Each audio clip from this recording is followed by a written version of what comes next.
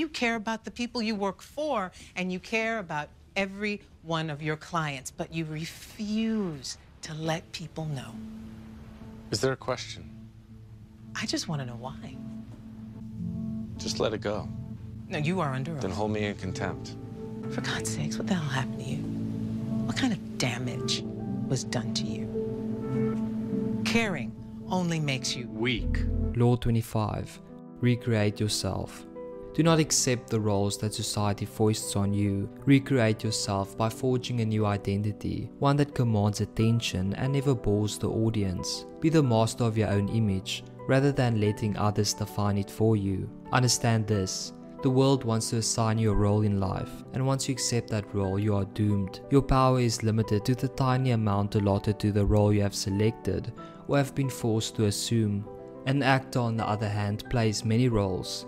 Forge a new identity, one of your own making, one that has no boundaries assigned to it by the envious and resentful world. Your new identity will protect you from the world, precisely because it's not you. It is a costume you put on and take off. You need not take it personally, and your new identity sets you apart, gives you a powerful and memorable presence. Those in the back rows can see you and hear you. Those in the front rows marvel at your audacity. The character you seem to have been born with is not necessarily who you are.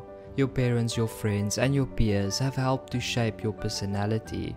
The Promethean task of the powerful is to take control of the process, to stop allowing others that ability to limit and mold you. Remake yourself into a character of power, working on yourself like clay.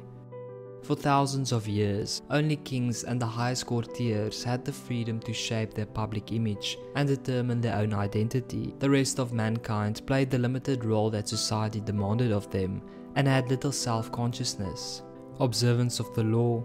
Julius Caesar made his first significant mark on Roman society in 65 BC when he assumed the post of aedile, the official in charge of grain distribution and public games. He began his entrance into the public eye by organizing a series of carefully crafted and well-timed spectacles, wild beast hunts, extravagant gladiator shows, theatrical contests. To the common man, Julius Caesar became indelibly associated with these much-loved events. As he slowly rose to obtain the position of consul, his popularity among the masses served as the foundation of his power. Julius Caesar was perhaps the first public figure to understand the vital link between power and theatre. He said his lines as if they had been scripted. He gestured and moved through a crowd with a constant sense of how he appeared to his audience. Like him, you must arrange to place yourself at the center, to command attention. Being aware of yourself as an actor, and taking control of your appearance and emotions. Adopt the plasticity of an actor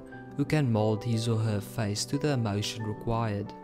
A character that compels attention, that stands out above the other players on the stage. The man who intends to make his fortune in this ancient capital of Rome must be a chameleon, susceptible of reflecting the colors that surround him. He must be patient, flexible, always concealing a part of his knowledge, as cold as ice when any other person would be all fire. The man whose soul would loathe such a life should leave Rome and seek his fortune elsewhere. Giovanni Casanova. Reversal. There can really be no reversal to this critical law. Bad theatre is bad theatre. Even appearing natural requires an art. In other words, acting. Bad acting only creates embarrassment. Of course, you should not be too dramatic, but that is simply bad theatre anyway. In essence, there is no reversal to this law.